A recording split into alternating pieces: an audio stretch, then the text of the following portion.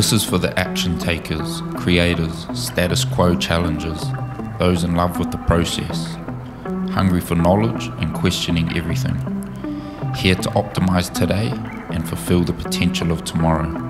Why? Because it's in our nature. Welcome to the Puresport project with your hosts Grayson, Hart and James Dollah.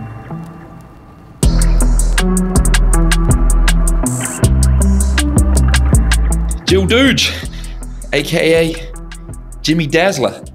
Welcome back, bro. 2023, the year of tearing it a new one. Yeah. How are you? I'm good, bro. How are you? I'm good, bro. I'm just happy to be here. After Christmas, you come back with new energy. Yeah. Last year was a long, hard year for a lot of people. And it was a tough and challenging year in many regards, but those years are sometimes the most rewarding, and it's how you look at it. So actually, looking back on reflection, I feel like I was a young whippersnapper that got thrown to the wolves and battered and bruised and defeated out on the rugby pitch, and then went back in the change room and reflected on the game and was like, actually, you know what? We did our best. So I'm excited about the lessons and what we've all learned collectively. And yeah, just excited for the fact that we have this opportunity to be building this business and providing great products and building an amazing community. So I'm grateful, and it's good to be back. I felt like last year was some hard yards, yeah. Putting the groundwork in. But I feel like this year we're off to a good start already. I think this year compared to last January, I feel like there's a better energy in the office compared to last January, which was tough. Yeah, I think when you first joined, you were our first full-time employee. Yeah. The reason I asked that without certainty is because Georgia, my little sister, was working remotely, but not full-time. But she likes to try to argue that she was before you. But the thing that I've learned about business is when you're like a really small team, everyone's so closely connected. Like when there was like 3, 4, 5 of us, you can't help but all be on board. Like you can't not communicate with each other, and then you're all kind of aligned in exactly what you're doing. And as that team grows, it's hard. You need to be mindful and conscious of how you're creating a culture and communicating. And I think one of my biggest lessons was when it was like a small group of 3, 4, 5 of us, that because those connections are so close, that culture almost builds itself. Whereas when you build out a team and, for example, you go out and hire people who have expertise, so you're bringing them into a team that they might not be as aligned culturally, like off the bat with, that doesn't just take care of itself. So I learned a lot. Like we got up to a team, I think it was like 14 at one point. And we made some mistakes in the hires, which affected our culture and some of the feeling amongst the team. And I put my hand up and say I'm learning and I got it wrong. I hired people solely on expertise, and I thought the strength of us and what we're doing could bring them in and they'd learn that culture and be part of it. But expertise is one thing, but buy into the brand and the vision, that's got to be the priority. And that's just for learning. And some of these people that came and went last year, they're great people and they were great at what they do. They just weren't the right fit for what we're doing. So that definitely affected us, and that was a big learning. But I say that because that's a huge focus for me this year, is identifying how to build an amazing team culture where people are buzzing and thriving and seeing their progression and growth. And that's going to be a big focus for me, because I'm the first to say it. I'm thrown in the deep end because this business is growing quicker than I thought it would, or I didn't even realize what it meant to try to run a business that's growing. I was naive when I started. I was a rugby player. I wasn't this guy who thought of myself as an entrepreneur.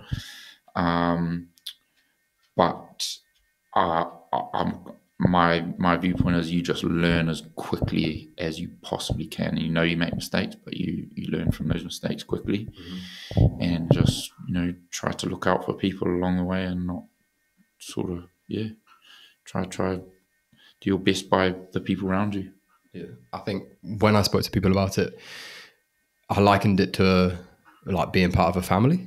And for you, it literally was. You had Chelsea and Georgia both part of the team. And I think the way that we were all so close together with Will and Dan during that period, it was very much like a family. And I think maybe that was fortunate, but also unfortunate that maybe we took it for granted and thought other people that were going to join the business would also just slot in like they were family. And some people maybe don't fit that mold. But that was something I took away and I was like, well, I feel like having that culture of like a family mentality, then everyone goes above and beyond for each other in terms of like the extra bits that they do and, you know, how they are accountable to each other and stuff like that, which maybe some people it's not the right fit for them. But I think when you do find those people, they slot in so seamlessly and easily that you just want to find more people like that. Yeah, you're right. Like, and again, it's like understanding different phases of a business. Like when it was, we really we were setting out on our journey. It was all brand new, and the only way for the business to grow was for me to get people like, you know, my wife Chelsea and my sister Georgia on board, because the business wasn't of a size where I could just go out and like pick amazing talent to come work for us. And the people that were willing and believed in the vision, you know, and were willing to do it for, you know, because they believed and they wanted it to grow, were those closest to me, and they were my family and my friends. And like, again, yeah, like you learn so much from that, because you can't expect other people to have that level of buy-in, because they haven't lived next to me in the journey and know what it means, you know. So, but then it's about finding ways to instill that like passion and vision in other people. But again, I think the hiring process is a huge lesson in many like startup businesses. And I think it's another reason why like founders of startup businesses gravitate towards each other, because there's all these challenges that no one else can relate to other than startup founders. And like I've been doing a lot of like, I love like learning and trying to understand new things and trying to problem solve and figure things out that I don't know and upskill myself. But like I do a lot of like learning and of other like founders and businesses' journeys. And one of the things I keep hearing, which speaks so true to me, is like the founder in a startup, it's like the loneliest position. And I don't say that out of like because it's like, oh, I feel sorry for Grayson, he's lonely, because I don't feel sorry for myself at all. Like it's an amazing opportunity and I'm so grateful for it. But like you do feel like very on your own sometimes, even though you're surrounded by an amazing team, because it's not their job to understand the levels of how your mind's working, what you're thinking, how the pressures that you feel, the levels of communication that you're having with like literally so many different parties, from like shareholders, manufacturers, all the different team members, trying to understand those dynamics, marketing, agencies, sales. Like, so yeah, it can be daunting and lonely, but it's also the way to thrive in it is to be excited by the challenge. And like I'm like excited, man. So yeah, it's 2022. I say it like the before in 2021, for example, that was really our first full year as a business. We were like we were in like the championship, so like the second tier, and we were carving it up, and we're winning all of our games, and we're performing, and we're hitting our targets. And then we got promoted to the premiership, and it was almost like, okay, you know, you got to bolster your team, and you got to like up your training regimes and your analysis and selection process and like all these things to step up the level. But it's not until you get in them big leagues and play those games that you realize how fucking hard that is. So you can have the concept of it, but when you're in it, because most championship teams that get promoted, yeah, they bring in some new signings, they might bring in some different coaching and get some new facilities and do some more analysis and recovery, but they find out real quick it ain't the championship anymore, you know. And actually, what they say in sport is like, if you can withstand that first year in the championship and build momentum and learn those lessons and then further bolster what you're doing, that's the momentum you need to build success. And I really do believe like there was times where we were like, holy fuck, the Premiership is way harder than what we thought, you know. And I guess what I mean by that, the analogy I'm using is we got a certain level of growth, and we had an ambition to achieve further growth as a business, and we raised capital, and then we realized to achieve that growth, that's like playing in the bigger leagues, you know, and it's a new game, you know. But honestly, personally, like, I've learned so much from the challenges. And I'm sitting here saying, like, it might sound like things were bad. Like, we had an amazing year last year. We achieved so much. We saw like some great revenues, built our brand, so many good things. But I guess what I'm saying is, it was fucking hard. Yeah, but that kind of goes into 2023. We've got a few mottos kicking around for 2023 already, and one of them is sometimes the best way to do it is just to do it. And honestly, I think last year the learning curve that not only myself but pretty much everyone else in the team was on, the only way you actually learn that quick is by doing it. Yeah. And I felt like it was like there was a problem, you got to find a solution yesterday. Do you know what I mean? Yeah. And without that urgency, I don't think my level of understanding and my analytical eye and how to, you know, work with other people would have developed as quickly as it did last year. But that is sometimes the best way to do it, is just to do it, right? Yeah. And it's funny because people around here, they like, I don't know, I've always loved quotes, man, because it's like what that quote brings out in you, and what you may and what you want to like understand and delve into further from that quote. So that's why I love quotes from like people who have achieved amazing things or are inspiring. And then the other day, Dan, because he knows I love quotes, he said to me, "Oh, so Grace, give us a quote for this." And I'm gonna have to find who. It's obviously such a simple quote, but the quote I gave back was, "Sometimes the best way to do it is just to do it." And he thought I was joking. He thought I was just like this made up quote that I made up. But actually, when you delve into that quote, it's fucking so meaningful. Like, it sounds so simple, but it's so meaningful. Like, you can see this example in so many places in life, whether it's sport, business, whatever it is. Like, yes, it's good to gather information and to understand what you're trying to achieve and have an objective, but you have to just do it. Like, the only way to truly learn is to do something and keep doing it. And then with the view of evolving it and maximizing it and pushing it and learning and growing. And, you know, like, especially in a startup business, like, you're not of the size where you've got all the time and resource in the world to try and like analyze and plan everything. You just got to do it. And then you got to learn and you got to adapt and you got to improve. So, you know, and actually, if you delve into a lot of the most amazing people in the world, like, they just say taking action is the most powerful step. You know, like, I think Chris Williamson is a cool example, because I heard him talk about his podcast. He's like one of the top podcasts out there right now in terms of like sharing, you know, insightful knowledge and information on how to, you know, optimize life, looking at the philosophies of productivity and, you know, learning and culture and all sorts. And he actually said he looks back on some of his early podcasts and he was like, holy shit, they were so shit for where he is now. But he was doing it and he stuck at it. And he talks about this moment where after like 250 podcasts or something, on his 250th one, he woke up and there was more downloads on the 250th than there was on the whole other 250 before. And to me, that's an example of like taking action and just going and doing it and doing it and doing it and learning and evolving. And then there's like, it can be a tipping point, but it's almost like you gotta love the process of the taking action and learning and take pride in that.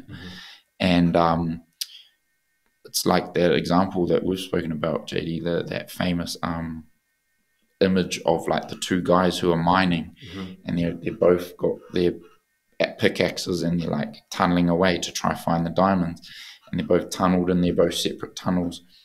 And in the image, one guy's given up and turned back, and he's this far away from cracking the diamonds. And like, so we don't know when that momentum shift will take place, but you got to fall in love with the process. Like, you got to take pride in the process. And that's what that quote means to me. Yeah, I think it was actually on the Chris Williamson podcast as well. And I think you've listened to this one as well. He was talking about how many people have like a strategist or strategy in their LinkedIn bio or like credentials. And there's honestly so many. And a lot of people love the idea of being like, I'm going to come up with this strategy. I've got this idea about how I'm going to do this thing. However, the amount of people that actually go and take action and do the thing that they say they're going to do, I think a lot of people, and I'm guilty of this myself as well, is sometimes I feel like I need all the answers and to have figured it all out before I even get going. And I think it's like, as long as you've got about 60% of the understanding, just get going and you'll figure the rest out as you go, and just execute the things that you do know and refine it as you go on. And that's exactly what Chris Williamson did. He, records 250 episodes. He looks back on those episodes that he first recorded, and maybe he didn't think they were great, but the fact that he actually started and kept going and going, and his techniques got better and better and better, and he learned as he went, and then he got to that point where he reached that threshold. And even now, I know, like I spoke to him a couple of days ago, and he's still refining his technique. And the fact that he's got David Goggins to come onto his podcast, and it's like the second podcast he's done in like 4 years. The other one he did was Joe Rogan. Speaks volumes of like how good his podcast has got. And at the beginning, he was like me and you now, shooting a podcast, no like real experience of how to do it, but just getting it done. Yeah, no, exactly. I think it's actually a topic that needs to be shared amongst people more regularly, like, because I feel in this day and age, everyone's looking for that big boom, or like that big step that's going to change their life. And if we're looking at life in that way, we're like living like a means to an end. It's like we live in our whole life for this one moment where like we succeed. And actually, I really think that that's not a healthy or like a happy way to live your life. Like, you might have a big ambition, but if you're looking for like the secret magic bullet to bloody unlock it, or you believe that you are going to feel better as a human being when you achieve that goal, it's like the rest of your life becomes like a means to an end. Whereas my view is like, if we have the ambition and the direction that we want to go, but we trace it back to what things we need to do in our life, and the way we need to live, and the outlook we need to have, and the habits and the routines, then that's rewarding in its own. That's rewarding in itself, and you can be proud of a life that's well lived. And then that actually, for me, is a way better outlook on how to achieve your ambition. And like, because I feel it's quite obvious, but people overlook it often, is like, there's a lot of successful people that have achieved big dreams that are not happy, man. And I feel it's because they've not appreciated the process, like, I think a lot of people want that overnight success, and they want the thing without having earned it. Do you know what I mean? And I don't know about you, but like, I've got a big goal this year. Like, I want to run a sub 3 marathon, but I know if I could wake up tomorrow and do it, I probably wouldn't value it. It's the fact that I've had to like put myself out there and put the training in, and all those little training runs, like the fact that you're making progress and there's little wins along the way. That's the most rewarding process, is like actually doing the work to get to the goal. It's not necessarily the goal as the thing that's actually rewarding. Yeah. Like, well, firstly, it's a big sacrifice for you, bro, because like your reputation as a CrossFitter, is fading, and you're not able to lift as heavy and go as good in the wads. So, that big part of your identity, you're still going good in the CrossFit. That's why I've got my alter ego, Jill Dooge. Yeah. That's the identity. Yeah. Bro, you're not as thick as you were. I like this more streamlined JD, bro. I think it's more like, a bit more like, how would you say, like a bit more editorial, you know, but model vibes. Yeah. You just need to bring the mullet back. But no, I think, yeah, I mean, you look at people who have achieved, like you speak to a lot of Olympians, and they speak about a moment where they gave everything to get to this competition in the Olympics and to have the goal they had, and they achieved the goal, and then they're just like, okay, and they feel depressed because like, now what? But you can also then find examples of other people who have that ambition and that drive and that goal, but they knew that it wasn't going to like change the whole feeling of how they are within themselves, but they were still driven to go after it. But they enjoyed, they learned to appreciate. I don't know if enjoy is the best word, because there'll be parts of any like routine and training and stuff that maybe not so enjoyable, but you actually learn to like step back and be like, I don't want to this only be a means to an end. I want to be able to live my life and like be proud of the way that I'm living my life, and that be a success too, you know.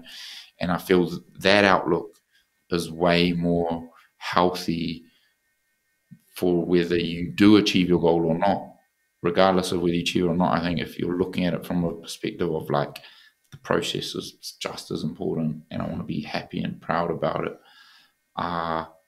you know, I feel it can cut out that like one, living like a means to an end, and two, chasing that false illusion that you're going to feel better. Because like I've had the fortune of like interacting with some like amazing people that have had great success, and like you look at them on like social media or on like TV or on the sports field, and you're like, that person must just be so happy and content with their life. And there's some very very insecure, like unhappy, discontent high performers, but then there's some unbelievably happy and content.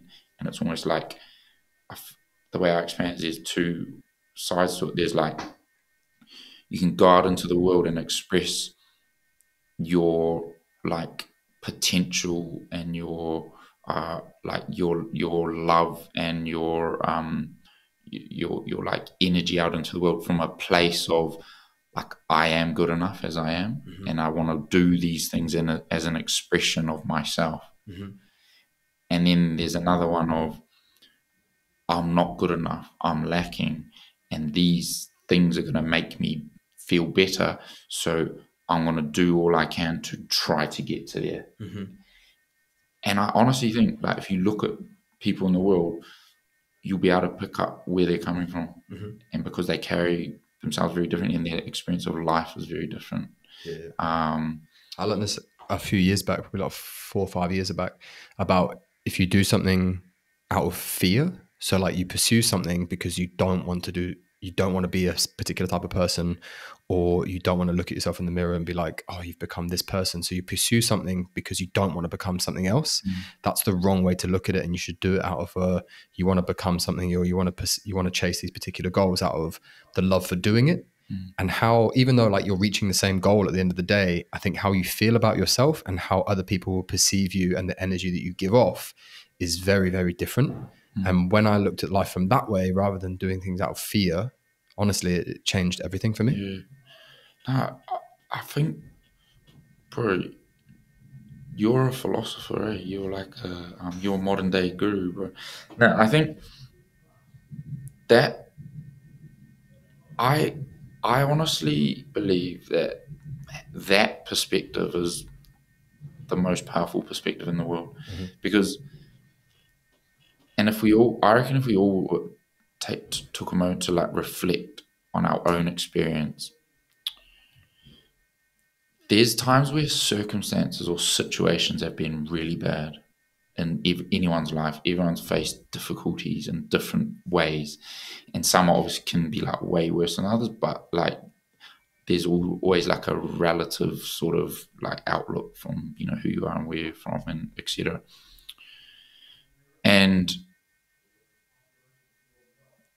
I feel we can, if we looked in our experience, there's times where circumstances or situations have been bad, But where we're coming from within ourselves is like, okay, that is bad, but I am okay, and I will do what needs to be done to work through that. Mm-hmm. And then we can all relate to experiences in our life where maybe even a bad circumstance hasn't happened, but we're like worried about it, or we're thinking about something that might happen, or maybe something bad has happened, and we're coming from a place within ourselves like, fuck, like my life, I'm fucked. Like I am not okay because of that situation. Mm-hmm. But what's crazy is like where you're coming from can shift. Like you can shift that perspective and the way in which you operate in terms of taking on that challenge or that bad situation or that potential bad situation, your outlook is completely different and you show up as a different person. So for me, and I can say that like I've had so many experiences in my life where that's the case, and I'm sure you've had plenty. I think everyone can relate to that if we reflect within ourselves.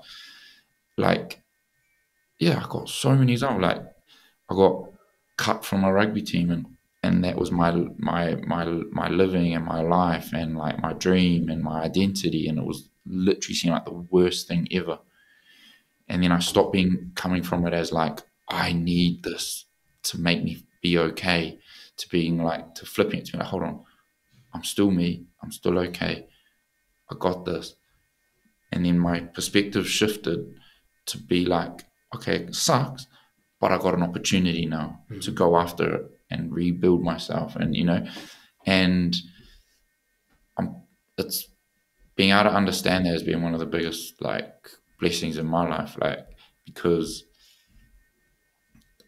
there's so many times in life where when you're coming from that lack and like I need this to be okay, you make bad decisions. The ability to shift that, and then I think we all know of people in our lives that they come from that space more often than not, and you sometimes just want to like, bro, like come on, fucking like it's where you're coming from. Look at it differently, I think that's where people slip into the problems. Like I know you've spoken about this a lot about the instant gratification because they are pursuing something and they want that like that quick fix of like make themselves feel good, but actually in the long term they're probably not doing the best thing for themselves, and that's across so many different categories of like buying things online, eating particular foods that are going to make you feel good in the moment, but they're not actually they're not good for you in the long term.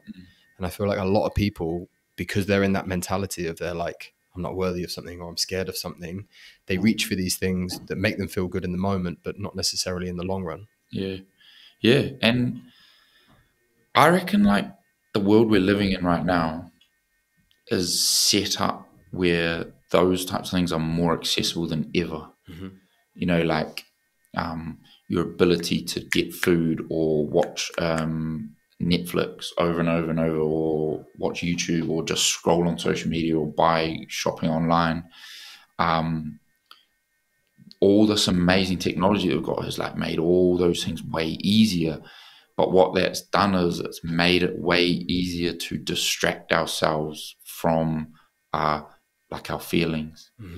And the more we, in my view anyway, the more we distract ourselves from our feelings, the more we suppress, and then the more like there's just underlying tension or like issues that like are just fizzing away, because like we're not meant to feel good all the time. We're human beings. Like your mood shifts and changes, and I think when you're caught in these like instant gratification cycles, what it is it's like a distraction from your feelings. And like people don't know how to feel bored anymore. That's something that's scary, man. Like I've become way more aware in the last few months of my phone, and I used to be like really, really good and aware with it, of like not getting it because they're designed to be addictive, right? All the social media and stuff. And I used to be really, but with work and with Puresport, I noticed how like habitual and addictive. So waiting in queues and stuff, I would never just wait. Like I would always be on my phone. And I feel like as humans, we're designed to have times in the day where you're not doing anything, you know? And even like you go to the gym now, a lot of people that in between sets, they're on their phone. And like, so it's about like trying to understand ourselves and how we can operate at our best, and like understanding things like that instant gratification cycle, and that like how chasing dopamine works, so that we can implement things to stop ourselves getting caught up in that, so that like our minds operate better and we're clearer and we make better decisions, our mood's better, our energy's better. Like there was phases last year where I'd wake up, my alarm would go off, habitually I'd push my alarm off, I'd look at my phone, I'd be like, I'll check my email, I'll check my WhatsApp. Bro, it's like, it sounds simple talking about it, like, because I'm sure quite a lot of people like do that. But sitting here now, I actually can't believe how bad that was for me. Like the first thing I did in the morning was flooded with problems, issues, people I had to communicate with, things I had to do. Like literally from the minute I woke up, like so many, like all these, our minds aren't designed to be bombarded like that. And then I'd wonder why I'd get into the third, fourth hour of the day and my mood would be down, or I'd be easily frustrated, or like I felt tired or overwhelmed. And it was because the way my day started was to be flooded with a whole lot of shit that I had to deal with. And what I've learned now is, and what I used to do off the back of like being a rugby player and just having like that need for like that routine and discipline, is I've identified I need to have a set routine. And part of my set routine, and I like literally write every bit of it out, which is like the alarm goes off at this time, you go downstairs at this time, you have coffee, you have your breakfast, you write your notes on a book, you read for this long, go to the gym. Like it's literally that like structured for me, because I know that's what I need. Not everyone might not need that, but and in it I say no phone until this point of the routine. And I can honestly say to you, it's the best thing I have done, bro. Like for my productivity, my mental health, my mood, energy levels. Like it sounds like just a simple thing, but if I could give people one bit of advice on like how, if you could do one thing to make your life better, don't go on your phone for like the first hour of the day. Yeah, I think the dangers of these things, like don't get me wrong, like phones are unbelievable bits of kit, but there are also like massive downsides to them as well. And I think the dangers is like both you and I, we've spoken about this, and we have an understanding of like, actually, they're probably not that good for you. And you hear so many people say, oh, I spend so much time on my phone, or I just reach for my phone in between things, but they don't actually understand why that's a bad thing, because I just don't think people are aware of it yet. It will become like just second nature. People will know that, you should limit your screen time and stuff like that on your phone, or not pick it up at certain times in the day, first thing in the morning. And I feel like the more people know about it, the more people understand that actually they can feel better just in their day-to-day life by just implementing these little things, because they now have an understanding. And I think that's a nice little segue, because I know we've been talking already for 33 minutes and we did come onto this to talk about the campaign that we've got coming up this year. But I think that's a nice little segue into the campaign that we've discussed over the last few weeks and that we're implementing starting as of next week, depending on when this goes out, but it'll be the 16th of January. Just as I think people set these New Year's resolutions, and it's roughly around this kind of time, maybe towards the back end of January, where that motivation starts to die off, and maybe that resolution that they were coming into January, like all guns blazing, and they were like, I'm going to smash this year, and then it kind of gets put to one side, or they start to just drift away from all this motivation that they came into January with. So do you want to just kind of give an oversight of like what the campaign is, what it's called, why we're doing it, and just a few more details? Yes. Well, I think like naturally, because of all the research and what we've all been doing to reflect on things ourselves here at Puresport, so we're ensuring that we're living our campaign. We've already been chatting about a lot of it in this chat that you and I have had, but what we've identified is, like you said, a huge like part of Puresport's mission is to inspire people and like allow them to know that they are good enough, And I think one of our biggest points of difference is our view of how we sell our products is to provide value to people, to educate and to inspire and build our community and create meaningful content, so that off the back of that, people are drawn to, okay, shit, like these guys are inspiring and providing interesting information, and they got these products that I'm learning about that can help optimize my life. I'm interested in that. And I feel our biggest point of difference from other brands out there in the wellness space is a lot of the advertising is around like what's wrong with you, and then being like, this product is what will fix you. And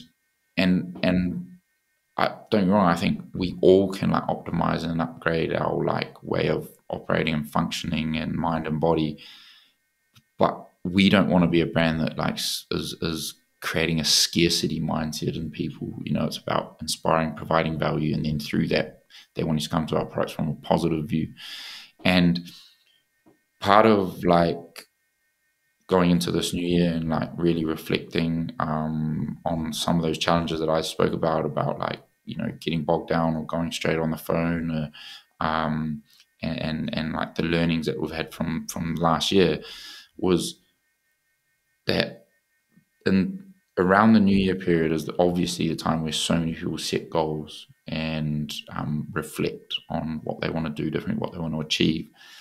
But the scary thing is, around that February time, the majority of those are gone out the window because life's busy. It throws different challenges your way.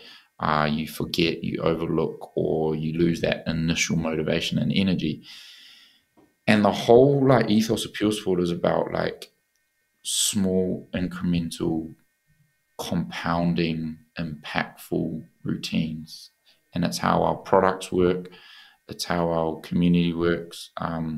It's how our educational and content works.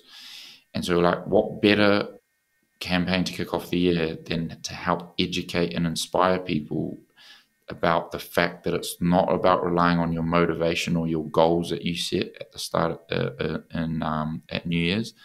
It's actually about focusing on the routines and the habits that you can implement, and understanding how to do that, and how to make a routine turn into a habit that becomes something that's part of your lifestyle, and how actually those habits and what you do in the small moments consistently are what actually unlock optimal performance and release your potential.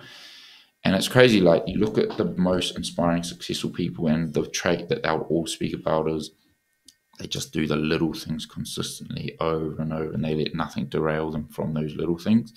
And then the other one comes back to what you said there, JD, was delayed gratification is something that they say a trait of optimal performers.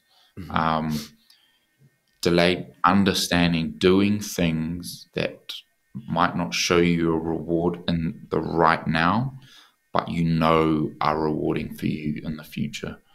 And learning to fall in love with those things and make them part of your life. And it fits so well in line with who we are at Puresport and all that we're doing. And so we've decided our campaign one, we want to intercept the fact that so many people fall off the bandwagon because they were relying on motivation and willpower, and we want to fill them with knowledge to empower them to continue actually focusing on the small steps rather than relying on like willpower and motivation. So I have our campaign one of the year is called Small Habits Unlock Big Dreams, and the whole thing is going to be about educating and inspiring and telling stories and getting people on board and buying into and being accountable and providing tools and knowledge on how they can lock a habit in rather than it just be like a flash in the pan. And yeah, I'm excited about it, man. And the cool thing is, in the true Puresport kind of like ethos, we as a team are living our campaign. So as you know, JD, we've all had conversations and sat down and we've filled out answers and then had conversations around them around what are the non-negotiable habits that are routines that we are going to implement that we want to stick to, and we're agreeing in a period of time, and we're going to work with each other and support each other and encourage each other, and we're not doing that to see who fails or doesn't stick to them. It's about one day you might fall off, or one week you might not accomplish all the things in the routine that you would like to achieve. But it's how do we keep each other going, and how do we hold each other accountable in a positive way. So that's campaign one. Mm-hmm. I think the accountability thing is key as well, because you can set up these ideas and goals that you want to achieve, but sometimes actually just telling someone else about it and saying, this is what I'm going to do, that person every now and again may just check in with you and just see, how you're doing. For example, our boy Dan Tem, he said he was going to drink 4 liters of water a day, I think, because he just said that he doesn't drink water throughout the day, and he obviously understands the benefits of hydration, not just for your kind of physical, but also like your mental and your ability to concentrate throughout the day. Like just drinking more water is just beneficial. So he's gone out and bought himself a big 4-liter bottle of water, and he's just going to make his way throughout the day. And I know Brad next to him keeps an eye on him and just gives him a nudge every now and again and says, it's like 5 o'clock and you've only drunk a liter. You've got 3 liters before you need to get to bed. Just having that little bit of accountability, I think really, really benefits pursuing and being consistent, and then you'll achieve that goal of whatever it was you set out to do. Yeah, and a big part of what we're learning as we're delving into understanding habits and routines so we can bring it to life is so many people rely on their own mind to like remember something or like emphasize a habit or routine or a goal, and we underestimate, or we just think it's like cliche or not that impactful. And so we underestimate how integral it is to stay aligned in your thinking and in your actions to a goal or a habit or a routine, by actually tangibly bringing it to life on paper, and then looking at it and seeing it. And it seems like, oh yeah, that's just a concept, but actually what that does is the way our brains work is it's like the example, if you get a new pair of shoes, or when you get a new car and you start to see that everywhere, the shoes and the car were always there at that same level, but your brain is now aware of it. And the science has shown when you write something down and you make it visible, so you stick it on your fridge and you keep it in your notebook, or you put it on your notes and you have it in multiple places, that works in your brain the same way as that how your brain works when it starts to become aware of things around you. And that's like, I used to think, like, I used to get so sick of hearing about these like spiritual, like trying to be like guru sounding like influencers talking about like manifestation. And I feel like they kind of bastardized that word and kind of like ruined the reputation of what it really is about. But actually, like, if you think, you take away those influential people who are sitting in Bali trying to tell you about manifestation, and you think about what it is, it's living the values of what it is that you want to achieve or be. And like I break that down into a simple example. As a rugby player, I used to see young players come into our environment, and I used to be so in awe of some of these young guys. And like, say when I was like towards the end of my career, like in my late 20s, and you'd get these 19-year-olds every now and then come in, and they lived like so professionally. They were like so clear on what their objective was. They trained well, and they carried themselves as a leader from the get-go. And I used to be like, fuck, like how, like, and these guys were living the values and the routines and the habits of what their ambition was. So like, say they wanted to be a British Lion, but they had never even got a cap for their club team.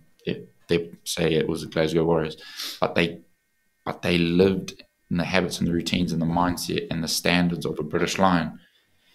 There is infinitely more chance that you're going to achieve your success and your your goals and your growth by living those habits and standards. And of course, like, they're not all going to be like perfect, but like the fact that you're thinking in that way and operating that way, like, that is manifestation. You know, people think, oh, like, I just put a picture up of myself in a British Lions jersey on the wall and that's what I'm going to be. No, man, like, you got to delve in. Like, I heard this cool story.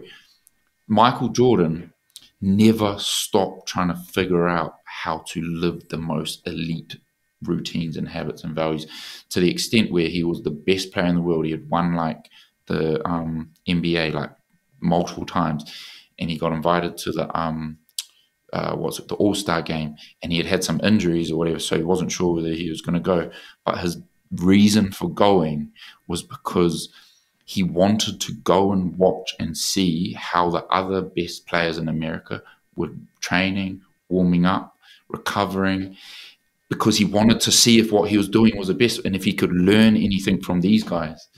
Like, and he was the best player in the world. It's like, so it shows that, like, the complacency for wanting to like live your values and improve in the best and the most elite, it never it never they never allow that complacency to come in.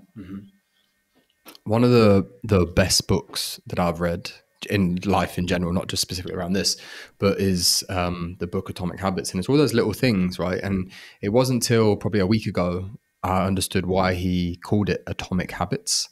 And he basically said, like, the reason atomic goes so well with the word habit is because if you break it down into an atom, and like, these habits only need to be small, just like focusing on the little details here and there. And he likened it to, you've got all these tiny little changes that you can implement into your life, and they're the atoms. For example, putting out your running shoes and your running kit the night before, so when you wake up in the mornings, there it's obvious, it's in front of you, it's easy for you to just put it on, get out for your run. That's like one small, it's an atom. However, if you start layering these together, and all of a sudden, not only have you done that, but you've prepped your meal for the following day, so you're actually going to eat something that's good for you, good for your recovery, you know, it's low inflammatory, and it's actually going to help you so you feel better the following day to do that run again if you need to, rather than going and reaching and grabbing something that's processed and it's actually going to make you feel worse. If you start implementing all these little things, all of a sudden they build up together. So you've got all these little habits, and the atoms build up into molecules and compounds. And then what happens is the other word, the atomic, right? It's what's the word you use? The source of immense energy and power. And by putting all these things together, all these little things, all these little atoms, building them into compounds, so building them into routines of habits, all of a sudden you've become someone who's good at running, because all you did was put your clothes out the night before in your running shoes, and you actually made good food choices. And these were these little habits, and they all add up, and all of a sudden you get good at running just from implementing these very small things. It doesn't need to be, you know, life changing. It doesn't need to be an overwhelming thing. If you want to go out and run your first 10K or run your first half marathon, look at all the little things that you're going to do. Implement them, layer them on top of each other, and all of a sudden that goal doesn't seem so far away because you've done the little things. Yeah. No, that's a good breakdown, man. You're like an encyclopedic guy. You can thank James Clear for that. Yeah. For the examples. Thanks, JC. But it's also like, I think, outlining the importance of understanding like why you have a goal. And then like, if you understand why, and the why is actually true to you, then breaking it down into those routines that then become habits becomes so much more like clear to you as to like why that's important. I think a lot of people have a goal that it's like a superficial purpose behind the goal, and then it's hard to break that down into smaller steps, because it's like it's not really that inspired or like purposeful to them. And so like being like, okay, I want to achieve this goal in running because the why, like running is something that I value in my life, because movement to me is so important. And if I run and have this goal, it's going to create a lifestyle where like it's at the forefront of what I do. And then if that truly means something to you, then you have that goal of like X time in my marathon, and then I'm going to break it down into like what I need to do. But there's so many people that wonder why they fall off the wagon with their like their steps towards their goal, because their goal to them just was like something that they didn't even really care about to start with, you know, or it was like to impress someone else or to achieve something that wasn't like really, really true to them. So I think like actually taking the time to really reflect on like what it is that you're going after. And there was actually I think it was the Hoobman and Rich Roll podcast I was listening to the other day. One of the older ones from a couple of years back on YouTube, and they were talking about this, and they were talking about like ultra marathon runners and like the feats that they do. You know, they just keep going and going and going. And the thing that separated the people that gave up and the people that carried on going was the understanding of like why they're doing this and the want, like the want and the desire to do it was genuine. You know, those people that they're just like, oh, I like the idea of it, but I'm not going to actually go after it. They're the people that give up because they don't have that desire. And there is something built into you. I don't want to like get into the details of it because I don't understand it myself and I don't want to butcher the things. But if you are interested to go and watch that podcast, it's about halfway through and he talks about it. And he's like, these are the people because they have an understanding of why they're doing the things they're doing, you know, running these ridiculous distances. And there's like a burning desire to achieve it that's like genuine. Yeah.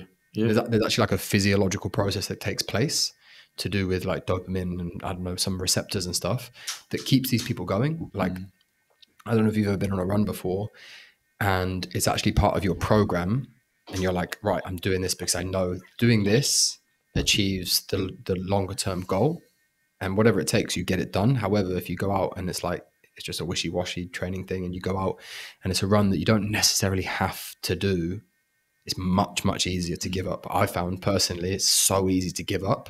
And sometimes you do because you're like, nah, it's all right. Like I've done enough. Whereas if it's like written down, you're like, oh no, this is a step in a process to achieving a goal. Like I go out of my way to make sure like I tick it off and it's done. Yeah. No, man, that's so true. It's like, earlier last year, I was finding it was so hard to be motivated to train. And then it wasn't till I got to a point where I really reflected on like what's important to me in life. And I realized like, I want to feel good. Like I want to have like a functional and energized and like an optimally performing mind and body. And I knew that like the mind part was linked to like the body.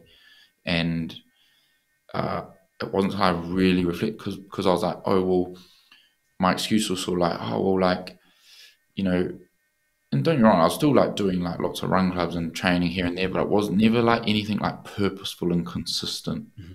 And I was just fortunate because of Puresport, I was still doing some stuff, but I didn't feel like really like purposeful with it.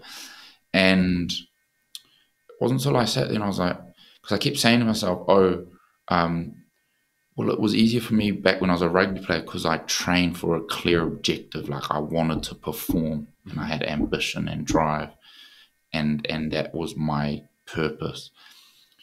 And then when I kept like using that, I was like, oh yeah, because I don't have a purpose for it. And then when I stopped and reflected, I was like, how do I actually feel when I don't train consistently and purposefully? And I thought, I was like, my mood isn't as good, my sleep isn't as good, my diet isn't as good, my mind does not function as well, like my energy and my productivity are way down. And then I was like, I want to train consistently and purposefully because it makes my life better.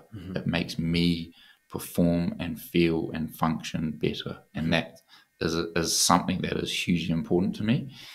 And then so it wasn't until I actually reflected and I was like, yeah, fuck. Like that I set out a routine and I wrote it down and I set a goal to like stick to it for X amount of time. And then what happens is at first it's like hard. It's quite hard, like because you're getting back used to training or like you're needing to make different changes in your like schedule and how what time you get up and be more organized with food and da da da da. So there's like challenges to it, right? But then you break through that point of like when you build some momentum with it, and like when it comes to like training, so I feel like that doesn't take long until your body and your mind's like, and then you're like, how the fuck did I go without that? It's crazy. But I think what happens is, and the purpose of big part of our brand and a big part of like doing these types of podcasts and stuff is like, we want to remind people that like it's, our mind doesn't want to look itself in the mirror, but we got to fucking like take that responsibility on ourselves, because our mind wants to distract ourselves from looking in the mirror and be like, no, what can I do? You know, because before, when I didn't do that and really truly reflect on it, excuses came so easy, bro. And they seem so true. It's like, oh, well, I don't have the motivation like I did as a rugby player, and I'm not a pro athlete anymore. And also, I'm running a startup. I'm so busy. I've got so much on. And then it's like, oh yeah, that seems true. But actually, when you're like, hold on, bro, check how much time you're on social media. Check what time you're getting up in the morning. Check all these things. You got fucking time, bro. And then you find out why that means something to you. There's no excuse. You do it. And the only way to do it is to do it. Yeah, real talk. So that's the saying of 2023. But I think the beauty of that is it's a feedback loop, right? So you've identified and you've put these things in place and been like, all right, I'm going to do the training because I know it makes me feel better, makes you concentrate more, makes you more productive at work. So the training feeds into that. And then by doing that work and being more efficient and thinking more clearly, you feel better about the day's work that you've done, which makes you just feel good. So then you go back and you're like, right, I've identified this habit of, you know, doing the training, and then that feeds into you being more efficient. And then you just feel like there's a sense of accomplishment and you feel proud, right? You feel proud of yourself that not only have you gone out and done something, you're proud of your day's work. And then that all just feeds back into itself. And you identify that, oh, this like routine, this cluster of habits that I do makes me feel fucking good. Yeah. And then you can just add another one in there and see if that works. And you just keep feeding into it like that. Yeah. And honestly, that's been a game changer for me, that I know that having certain things in my day, honestly, makes everything else feel better. And then that just becomes one big circle of like just things that feed into each other that make me feel better. Yeah. And then you build momentum, right? Like your standards for all the things that you do, that when your mind's like cluttered and distracted and not able to like, that point where you look yourself in the mirror and truly hold yourself accountable, you know, like things like little things seem like such a chore or a challenge, like cleaning up after yourself, like doing the dishes, doing the laundry, like when it needs to be done, and all these things. It's like, oh, it's like such a chore. But when your mind's operating with clarity and you're doing what's good for you, these things are all not a problem, man. You just do them. And that's, you almost find like a sense of like presence in amongst them. Like when my mind's like, before, when I was in this cluttered place last year, or I wasn't training and I wasn't like living in a way that was right for me, I remember like thinking, oh fuck, man, I'll do the dishes, I'm doing this, oh, fuck, right, you know. and it's actually that is a reminder to us all to be like, how am I living my life? Because honestly, no one's gonna make you look in the mirror other than yourself. And I guess I'm like kind of going on about it because I feel the world that we live in now, there's so much distraction pulling us away from actually doing that reflection and looking in the mirror and being like, how am I living? Like, because getting caught up in like buying meaningless shit online, shopping, eating junk food, just binge watching Netflix, going like all bloody hours on Instagram or whatever.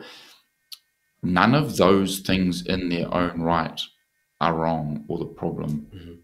Like things like social media and like food and online shopping, they're all like unbelievable like things that are like an amazing part of human like evolution and technology.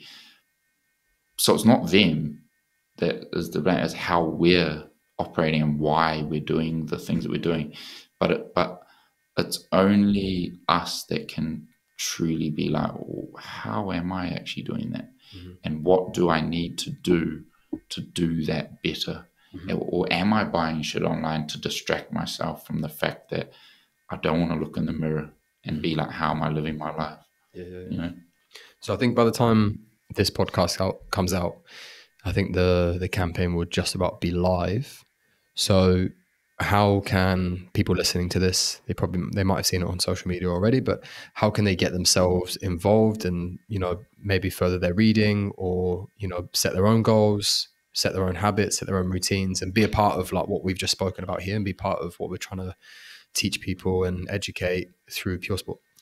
Yeah, so the whole part of the campaign is like what you've said, JD, is like raising awareness and like providing tools and information for people to understand. Like actually, like it's about the little things, it's about becoming proud, and it's about implementing them and sticking to them, and then the compound effect and the build a momentum of that. So what we're going to do is like we're also going to share like some cool like Q&As and information with some of our amazing ambassadors who are elite performers to kind of share some of their routines and habits that they've got. But also we're going to then create like a little template that people within our community and our customers and stuff, they can actually fill that out and share some of the small but powerful habits that they want to implement and like a time frame that they're going to stick to. And we want to do that because it's going to allow people to make it tangible, be accountable for it, and be excited and proud about doing that and sticking to it. And so that's going to be a big part of it. So like, yeah, we're just keen to get as many people on board with that. We want to encourage you. We want to provide you tools and information. As always, like we've got our community. So, becoming part of that. And we'll all be doing it ourselves, all of the team here at Puresport. What are some of your... and again, like these don't have to be life-changing, drastic things. It could be, setting a routine where I'm going to make my breakfast 3 mornings of the week, rather than the one morning of the week that I currently do it. And I'm gonna read a book for 10 minutes before I go to bed, rather than go on my phone. And setting something that seems small but can have a powerful knock on. So JD, what's some of yours? Well, mine are actually very simple. There's nothing too extravagant about them, but they work for me. I've tried them in the past. I know that doing these things actually really benefit me, and they have like this knock-on effect to other things throughout the day. So mine actually start the night before, and the first one being that I pack a bag for the following day. So when I get up in the morning, I don't have to think. I'm not rushed around. Like I've got everything I need when I've actually got like a clear mind. My bag is ready to go for the morning. Then it's I'm notoriously really bad at sleeping. I dislike sleep. I understand the benefits to it, but I have to physically like put myself in bed and know that I need to go to bed and fall asleep. So at 10:15, I put my phone away. I start reading a book. I'm reading Emotion by Design, one of your books. I've started reading that. That's the former CMO of Nike, so that's a cool book. Probably got some tips. So, Yeah. and then my lights need to be out by 10:45. Like I'm one of these people that, if I could stay up till 2-3 in the morning and have like 2 hours sleep, that's me. I'd do that. But I know the benefits of sleep and the compound benefits of like getting consistent night's sleep for the following day. So I'm going to try that and see how it affects me and see how it improves my following day. And then in the morning, it's the most simple one in the world. It is literally I wake up and I'll make my bed, because it's very easy for me to get up. I leave at, like 6 in the morning, just after. It's very easy for me to get up, leave that, grab my bag and get out the door. But for me to make my bed, it's something that I've done for myself, for my future self. So it's like that instant gratification thing that I could just leave and get it done and not have to think about it too much.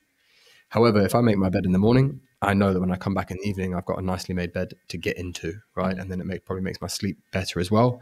Not only that, I've done something for myself. So throughout the day, it's like keystone habit of like, you've done one thing. Okay, treat yourself the same for the rest of the day. So make sure you eat well, make sure you take breaks, make sure you give yourself, the rest that you need to, make sure you train and you feel good about yourself and you have good interactions with people. All these things just come from that keystone habit of as simple as making my bed, which might sound a bit lame, but it works for me. So I think that's a cool example of something that like seems like just this trivial thing, but it's a personal standard. Like that's what I mean when what we're talking about when like we're so distracted in the world to just go out and like get on our phones and get caught up in that whole like instant gratification thing that we sometimes overlook the most simple thing. Like I think, pretty sure like most of us got taught when we were kids, like when you get to an age where you can make your own bed, it's like it's a good thing to make your bed because that's just like a personal standard that's like good to have. And so I think like for me, when I hear you talk about that, it's like that is a personal standard of you doing something that is the right way to set out on your day so that you can take that small personal standard out into the other ways in which you do. There's some quote, I don't even know word for word, but it's like how you do the small things is how you do the big things. And man, I just want to like through our own learnings, and this is not us sitting here trying to like preach to people or be like on a high horse. We're doing this because we know how important it is for us as individuals too, and we want to help share that with people, and we're passionate about trying to share that. And so I think those are bloody good ones. Might be lame, but they work. How about you? What are yours? The one, so the phone one for me is like a just absolute non-negotiable. So I got a set morning routine, and it's laid out like all the steps, and part of that is going to the gym, and I won't go on my phone until my morning routine's done. So it's get up, go downstairs, have coffee, have breakfast at the same time. I read a book, so part of my routine is read for 15 minutes, and then go to the gym, have my shower, get ready to come to work, and so when I say not going, I'll listen to like an audiobook or a podcast while I'm at the gym, but there'll be no like use of like messaging or social media. So that for me, sticking to that morning routine is something that's like, for me, it's like that's a non-negotiable for me, because the knock-on effect of knowing that I've done that and knowing that I've done all those things that are good for me, like the momentum that I get from that, and as well like the resilience that I get for like when shit doesn't go my way during the day, or there's a problem that arises, or I can honestly tell you when I'm living in a way that I'm doing my routine consistently, my outlook on things, the way I interact with the world is different. So for me, that's non-negotiable. And then I've committed a minimum of 4 like weight sessions a week, because I don't know, I don't know whether it's because I spent pretty much my whole adult life training rigorously as a rugby player in the gym and out on the rugby field, but my body and my mind feel way better when I do like a hearty weight session. Good old school prison yard workouts, bro. Yeah, you're putting that size back on. That alongside the market research, product development that you're doing as well. We got this product that we're working on. It's been quote unquote not by me. Nature's anabolic steroid without the negative side effects. And as some scientists said, you better get on this while you can, because it's so performance enhancing that they'll ban it soon. So, proof is in the pudding as well. That's what I'm saying. I mean, I've been going to the gym doing like 12 sets of bench and then coming. Is that a thing? Like when you just go to the gym and do bench? Yeah. So my school, the social hierarchy at school was done on what your max bench was. So this is like 17, 18-year-old lads, and we had a whiteboard in the gym, and on that whiteboard had every lad in those 2 years. Their name was on the board, and then it had your bench on it, right? And genuinely, it was like... Where were you on the hierarchy? I think I was top 10. Bro, you got a decent chest on you, eh? Yeah, but it's all for looks, bro. It's purely aesthetic. It doesn't do anything. It's display purpose only. Oh shit. Yeah. I've been doing a fair bit of bench down at the gym lately, but my strength when it comes to bench has never been a strength of mine. During my rugby career, I was of a decent build, But my mates used to call me baby chest because like I had like pretty big arms and like lats and shoulders, but my chest was always small. So, you know, I'm just out there working on my chest. So big dreams, small habits unlock big dreams. Yeah, small habits unlock big chest. Yeah, exactly. I'm working on it. Work in progress. Lifetime. It's the process. What about the rest of the day? So that's like your morning. But is it a case of like, if you get the morning right, the rest of the day takes care of itself? Well, one other thing that like this one for me, if you know me, people will be surprised by this, but like I used to hate the idea of having a financial budget, where like I have absolute clarity on like how much money I would like to spend on certain things, you know, like coffee, food, like entertainment, clothes, etc. And because for me, I sort of looked at that as like, oh, that's restricting. Like I want to have freedom, you know, and I was like, I'll make good decisions. I just want to have freedom, and I don't want to live like a stringent sort of like life like that with money. Now, actually, my view on that has like taken a drastic shift because what I've realized is by implementing a financial budget and understanding like how much money, like my goal amount to spend each month in each of those areas to stay in line with that budget, it's actually provided such clearer decision making and like how I live my life. And so what I didn't realize when I was just like, oh no, I don't want that because I just want to be able to, I don't want to feel restricted. I want to do what I want.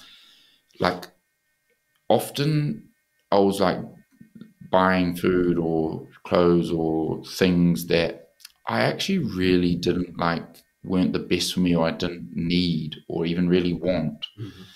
And I think like oftentimes like these things can become like distractions or mechanisms depending on how our mood is or our feeling is if we're not aware. Mm-hmm. And by implementing a budget has helped me become so much more clear-minded around my decision making.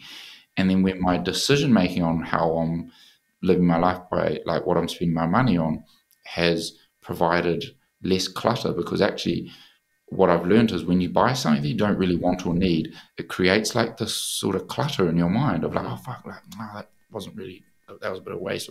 But then we deny it, and it's just this underlying sense of clutter, which then leads to more poor decisions, you know. So that is one that I'm surprised myself about how much I'm really enjoying it and it's helping me. I think it's what, like a lot of things we probably discussed here. By having that awareness, you can make an informed choice. So by having the awareness of your screen time, you can make an informed choice of being like, oh, actually, I'm going to limit myself to this amount of screen time. Or like for me, like being able to track my sleep through my watch.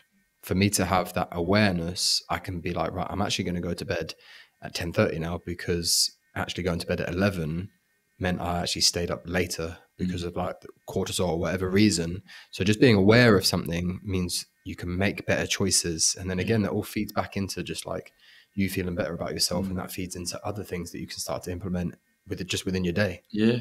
And I reckon it comes back, well, for me, I can really speak to this as like, I have perceptions like, oh, I don't want to budget because that's not me. Like, I just want to live freely. But I actually always had this underlying feeling like, bro, like, I'm like wasting money, man. Like, I don't need to buy half the shit I buy. But I would just deny that, and I wouldn't want to look at it and like confront it, because I would have this thing like, nah, it's just not me. I just want to live free. But actually, if we have underlying feelings about things, we should have the bravery to just fucking look at it, man, and like and see where actually at, like how am I functioning, like, and is it truly in service to me of who I am and how I want to live my life. And you'd be amazed, like sometimes I that's my one challenge to us all, including myself, continue going forward, is like, just question yourself and don't take your narrative in your mind of your perception of yourself to be the most that or like the one that's in service to you most. Question it and try and understand, oh, but can I upgrade that?